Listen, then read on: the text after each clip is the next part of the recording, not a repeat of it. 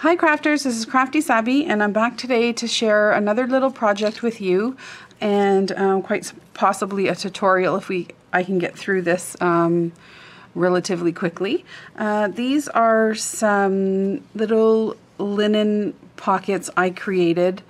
You could use them in your journals or just as a standalone project, or even, you know, if you want to put something in it to give away.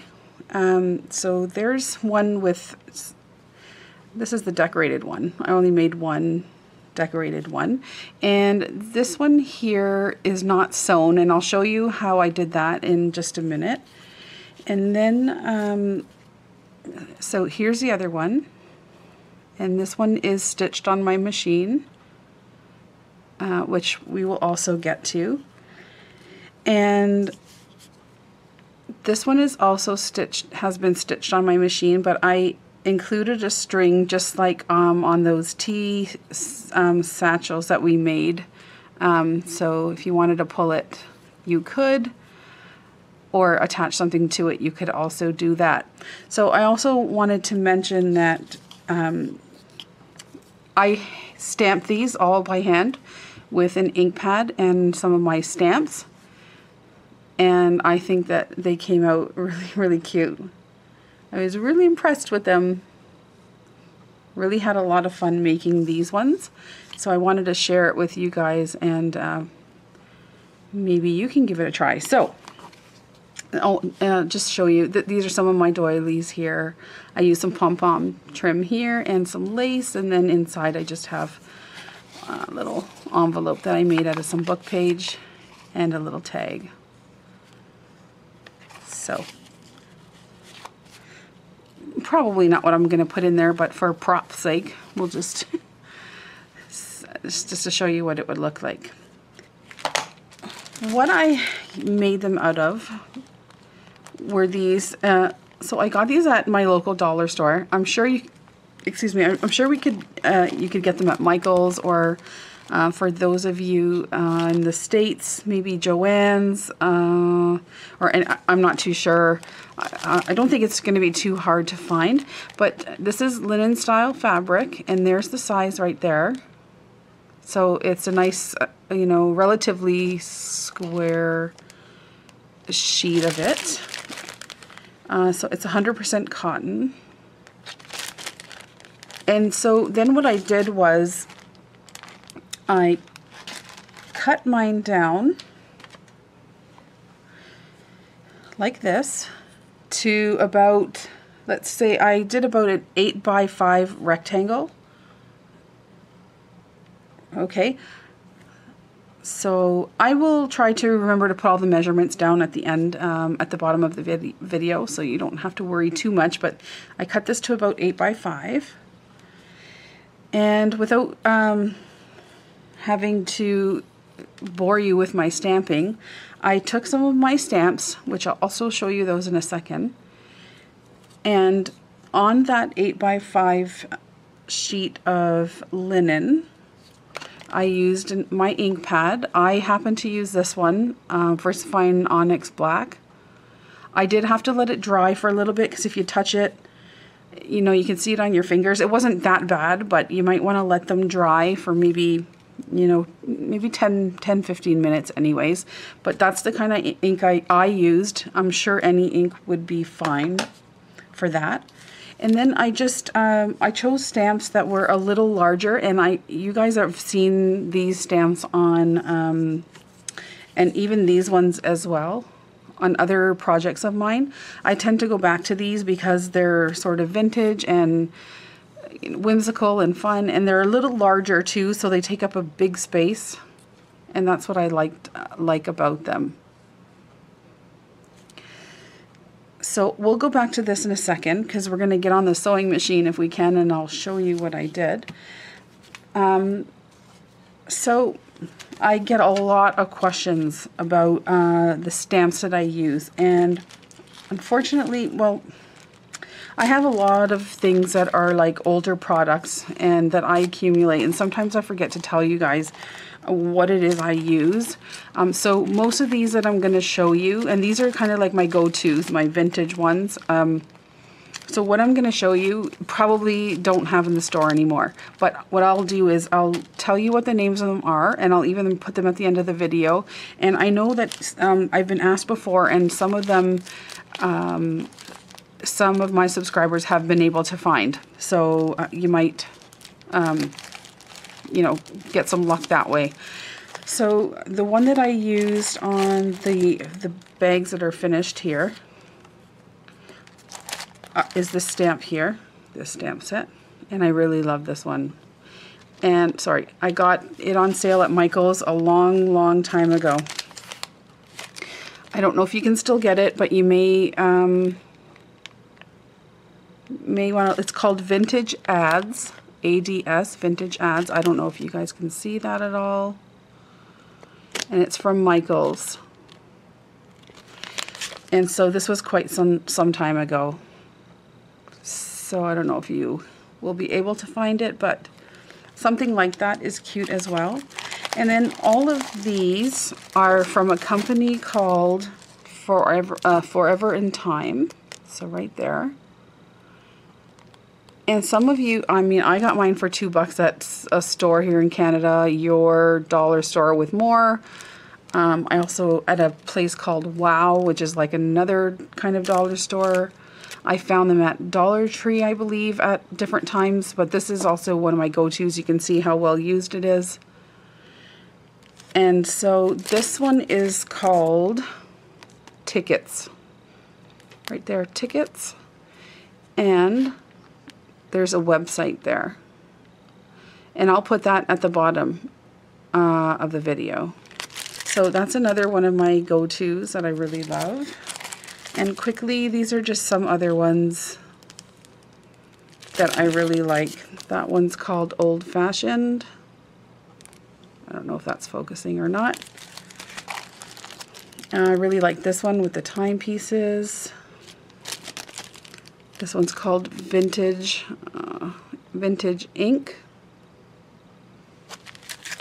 Also from Forever in Time. There's this one that I like. And that one's called Timepieces. And then there's this one, just like a flourish kind of thing. It's also from Forever in Time. And I'm not sure this one has a name. No, it doesn't, but it's just a flourish like this. Okay, and then I also get asked a lot, like quite a bit, and this doesn't really have anything to do with this project, but how I get some of the lines on my journaling pages. And I use this stamp right here, and it's also very old, but someone has already told me that they did find it on, I don't remember if it was eBay, Amazon, somewhere. But this stamp is from Stampology.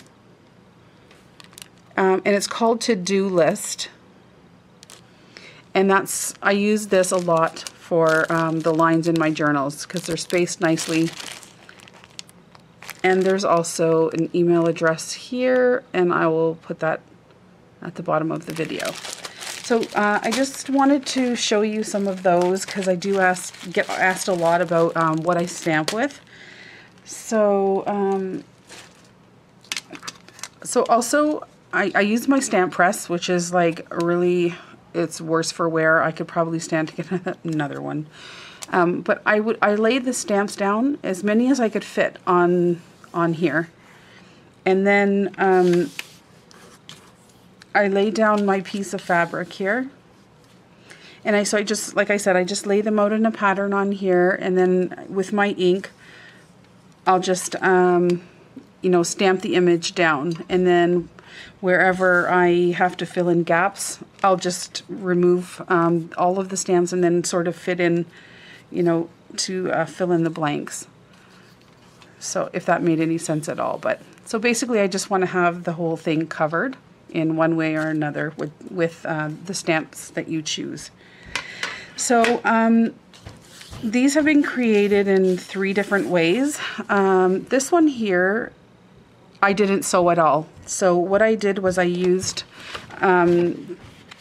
this is a speed sew, and so it's more like a glue, excuse me, like a fabric glue. And this is the first time I ever used it, and the only reason why I have it is because my husband saw it somewhere on sale, and he got it for me. I know there's also some kind of no-sew tape, and there's a bunch of other things that you could probably get that requires maybe some iron on or whatever if you don't want to do any sewing. I'll be honest, I don't know if you can use glue, maybe Fabri-Tac. It didn't have any. I wanted to try it, but that might work as well to kind of do the edges. So this came out really well. Actually, it stuck really well. I was able to, fold up the top. It's a little stiff, but I don't think that really matters too much. So if you don't have a sewing machine, something like this is a good alternative. So I just wanted to show you that. So that's how I made that one. And then this one here, like I said, was stitched, and I just put a string inside. And so was this one. So I'm going to show you how to make the one with the string, just because, and I'm no seamstress, I'm the first to admit it. I just do what looks right to me. This is probably not right because I didn't clean up the edges here or fold them in or anything, but it's the way I did it, and it kind of works for what I need it to do. So we'll make this one together, and this one here is just without the string, but it'll be pretty much done in the same way. Okay, so I'll put these aside. So let's get back to our little piece of fabric here. So once you got the whole thing stamped, and this is still our 8x5 piece of fabric, I took it and I folded it in half. And we're gonna cut it straight up the middle, so that we have two halves. Nothing fancy, just took my scissors to it, and that's it. So I let this dry for some time, so it's dry now. Okay, so what we're gonna do is you're going to take one of the pieces, and you're gonna turn it so that the printed side is on top of the printed side of this piece. So we want the printed sides on the inside. We don't want them on the outside because we're going to do some sewing now. So this is not printed and that's not printed, right? So if we open it up, it will be like this. Okay guys, so we're here at my sewing machine, and we have our two halves, and the printed side is on the inside. So now what we're going to do is we're going to stitch straight down the right side of the fabric, okay? We're just going to go straight down the one side. So that's what I'm gonna do. I'm just gonna do like a running stitch right down the side here. Okay, so I'm gonna go forward, and I'm gonna back stitch a little.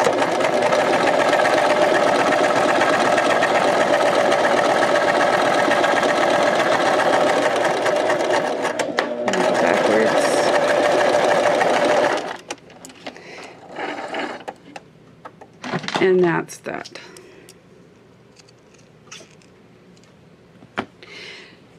So now, let's see if I can zoom out a little.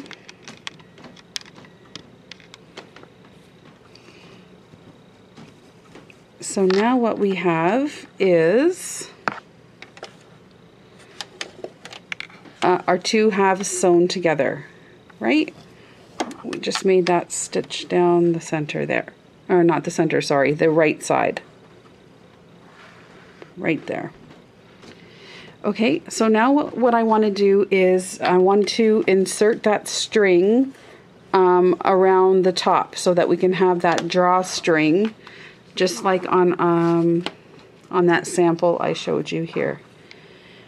So if you don't want to put the drawstring in and you just want to make one like this, then you would just skip putting the string in, but go ahead and sew it along the top the way I'm about to show you, okay? So I just have a piece of thin yarn here, and it's about 15 inches long. You can make it as long as short as you want to. So now what I'm going to do is, I'm just going to cut these here. Sorry, it's a little awkward. I have my camera right in front of me, and that's why I'm so close.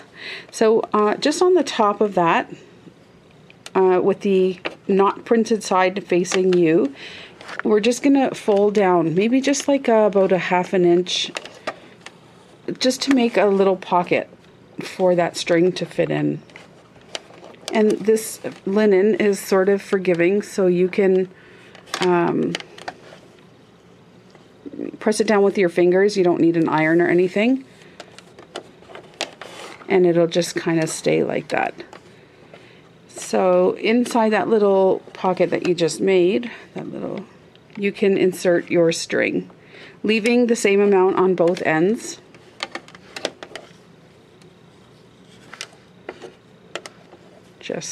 Sorry, it's a little bit fiddly. And so you just want to make sure that string is right up there, okay? You don't want to get it caught or sew over it, so just make sure that it's right up into that fold there. So this is basically what we have now. We have our string up into that fold, okay? And now we're going to sew. So put this down. So like I said, always just making sure you're not sewing over that string. I like to check and double check. And we'll go slowly as we sew. Okay, sorry, my fingers are in the way. I'm going to go forward. I'm going to go backward.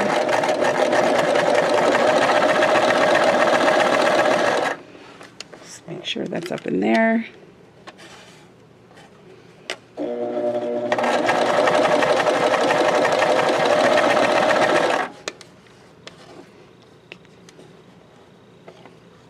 I know, this part's a little boring, guys, sorry. Okay, and we'll go straight across.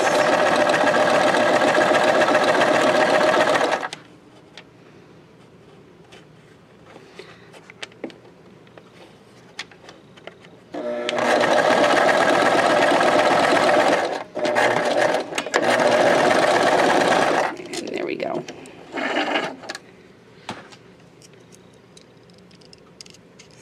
Cut that. Okay, so now we have our little, oh, I got some ink on my machine there. So now we have our little gusset sewn. And like I said, okay, don't claim to be a seamstress, and I know that I could have tucked the edges in and made it all sort of, you know, clean and neat, but I kind of like this look for my journals. And you know, if it really bothers you that much, you could always, you know, snip away. So that's what we have now. We have our sewing down the center, and we have our little pocket made on the top for our drawstring. So like I said, you would have done that same thing without the string if you just wanted a closed bag, right? Okay, so now we're just gonna fold it back up here, and we're gonna finish sewing up our edges, okay? So now we're just gonna go along the bottom and sew that. Just make sure this is relatively straight here. Okay, we're gonna go forward. And I forgot to go backwards, that's okay. Here.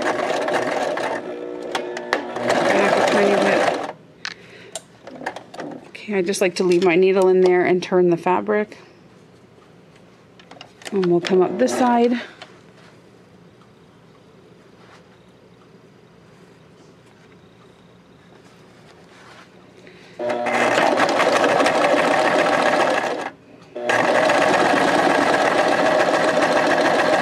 And we'll stop just before your fold at the top here. If you go too far, you're going to end up closing it up and you won't be able to pull the string, okay?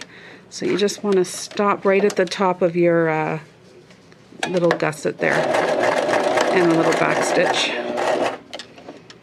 And that's it. So now at this point we could just turn it right side out.